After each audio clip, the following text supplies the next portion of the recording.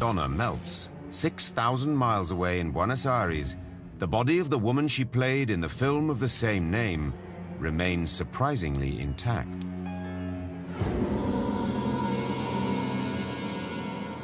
When Argentina's First Lady Eva Peron died in 1952,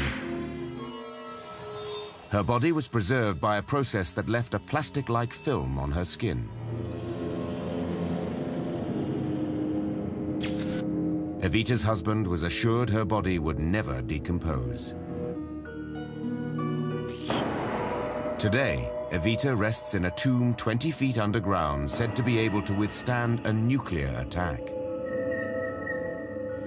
Unlike Madonna's wax figure, Evita will be preserved as a living doll for many years to come.